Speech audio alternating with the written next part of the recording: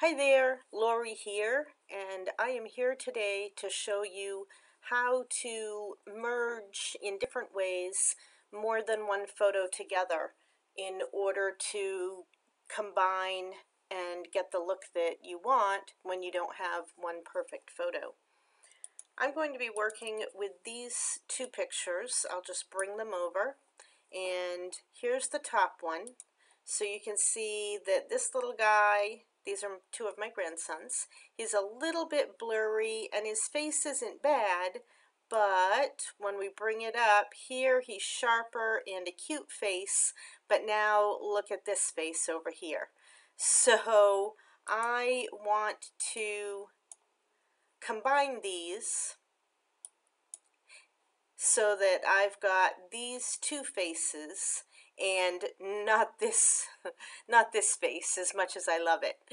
So the easiest way is, while both of your photos are lined up, and since I was doing these as selfies and they're pretty much lined up exactly right the way they are, I'm going to have on the top this one with this perfect face, and what I'm going to do is get rid of these two faces. So it's highlighted.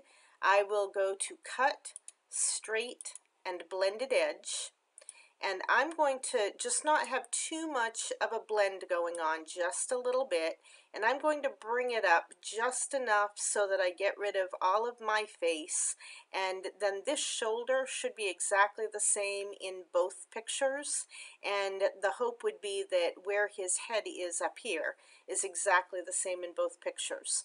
So I am going to say keep the unshaded area over here, this is the unshaded area, and cut.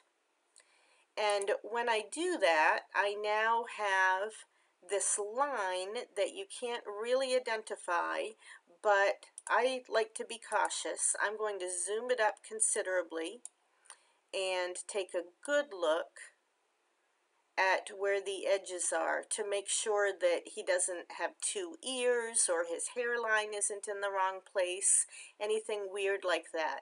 Now if I want to see it better, I can come over to the Elements panel and I can make that top picture invisible and then bring it back up so that I can see the differences. So right here you can tell slightly that this part of my shirt wasn't in the exact same place with his hair each time. So now it would just be a matter of if I want to play with that a little bit. So highlighted on that top picture, and I am in Artisan 5, I'm going to go to Touch Up, Erase. I will make the diameter of this the size that I want it to be. And then I can just clean it up slightly if I feel that would help. Now you can see from what I'm doing, if I do this, you can see now how much his head was in a different position, and you really couldn't tell that before when I left it this way. So I'm really just going to touch up the tiny little edge, just like that.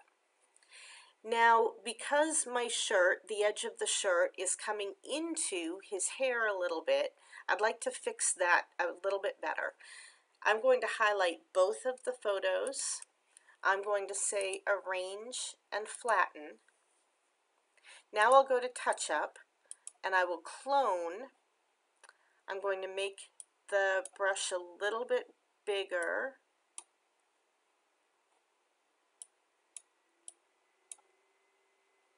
And it appears that it's acting a little bit strange. So I'm going to zoom further because I really want to see this area well. And then a lot of times I make the pattern a little bit softer at the edge so that it won't be as sharp. And at this point I'm going to select someplace close by, and I will just clean that area up a little bit. Now you can see that it wasn't quite perfect the way it was. I do love the undo button. So if that happens and I need to change it a bit, and I'm going to change the opacity of this, then I can certainly do that. When I come back and I pick a point, I have to hold my Shift key to give it a new point, and I'm just going to clean that edge up just that tiny little bit, and it really won't be noticeable when I zoom it up. Now the gray area, I want to fix that also of my shirt, so I'm using the Shift key again, and now I'm just going to smooth that out a little bit better. I'll OK, and I will go back to a normal view. And remember, we've merged these together. So at this point, I want to save this picture that I fixed, and I did a few things too. So I can right mouse, I can say Save Selection, Export to an image file, and I'm going to go right to the folder that I've got these pictures in. So I keep them in Photos. Here's my 2016. Here is September, and then the 18th of September. And I could leave it as a PNG file, or I could save it as a JPEG file. PNGs actually save the resolution better, so sometimes I do save as a PNG file, but this time I'll just save as a JPEG. And I will put me and the boys. Now keep in mind, all of the rest of these have a number. So the one that is me and the boys, if I now go into this folder, if I scroll to the bottom, I can see that one. So it's not up with the rest of them. I can see this.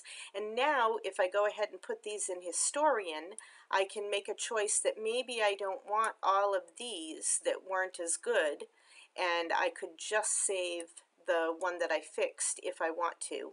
Or I could save them all and maybe just put 5 stars on that one that I fixed.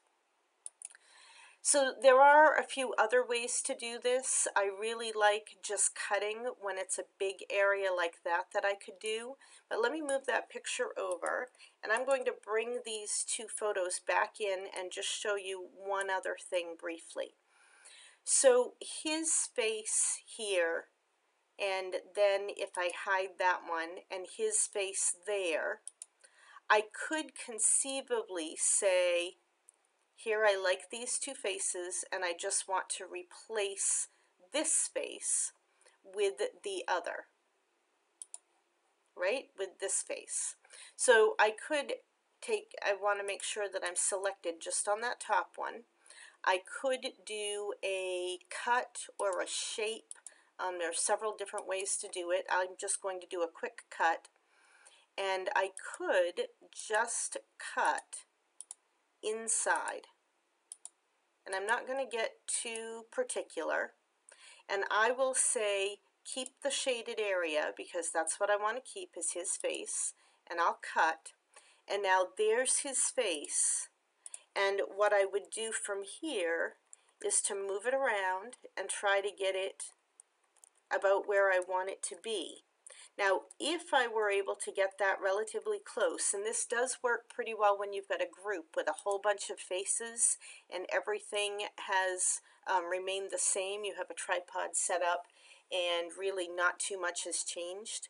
So if you do something like that, what I then do is I go to Filter and Edge, Soften Edge, and sometimes I do a fairly significant soften, and that will help blend the two photos together.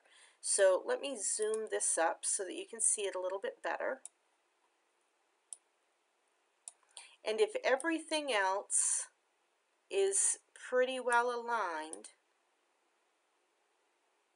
then you can usually tweak this just enough so that it looks pretty natural. And like I said, with just 3 people, it might not be as good a choice as the way that I did it, but it certainly is a possibility when you have a huge group photo and lots of little faces to replace.